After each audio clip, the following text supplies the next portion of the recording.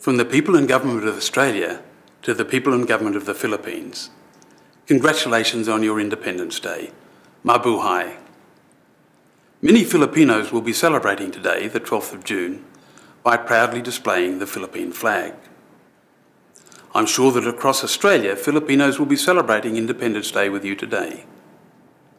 The Philippines and Australia are both young nations. We have a shared history of democracy. General Emilio Aguinaldo declared your independence in 1898, while Australia's federation was achieved in 1901. And we have a shared aspiration for peace, for freedom and cooperation across our region. From the late 1890s onward, Filipino migrants have done so much to strengthen Australia as a multicultural nation. Back then, around the time of the Philippine Revolution, Filipinos came to Northern Australia as pearl divers.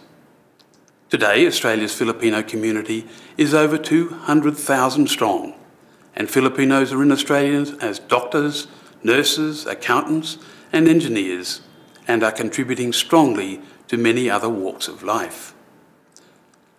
These working professionals in the Philippines and overseas are the Philippines' modern heroes. I believe Jose Rizal and Emilio Aguinaldo would be very proud indeed of your successes. We also congratulate the Philippines on the reforms you have undertaken under the administration of His Excellency President Benigno Simeon Aquino III. The Aquino administration has achieved balanced budgets and judicial reform. It has passed legislation extending basic education and reproductive health rights, and it has negotiated a framework peace agreement with the Moro Islamic Liberation Front. The success of these reforms can be measured by your recent economic growth. Last year in Sydney, Australia, a new statue of Jose Rizal was unveiled. We were honoured that President Aquino himself was able to unveil that statue during his state visit to Australia. I was privileged to be among those present. Earlier in 2012, Australia's Governor-General, Her Excellency Quentin Bryce, had visited the Philippines. Governor-General Bryce met with President Aquino, with beneficiaries of the Aquino administration's Conditional Cash Transfer program, and visited a flood-prone community in Taguig City. Following these visits, we look forward to building on our close relationship with the Philippines over the years ahead. Australia and the Philippines have now enjoyed close relations for nearly 70 years.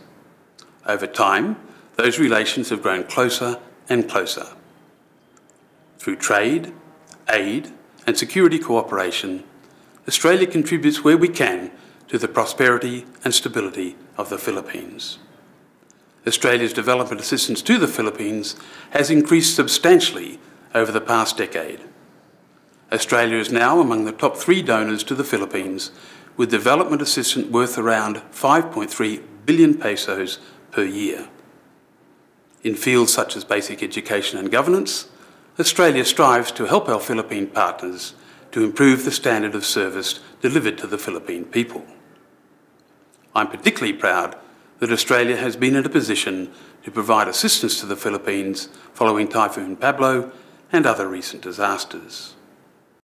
We have worked closely with Philippine and UN agencies in the modern spirit of bayanihan, for no country in the modern era can stand alone.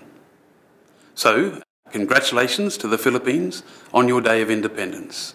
Australia, its government and people look forward to continuing our close relations in the years ahead.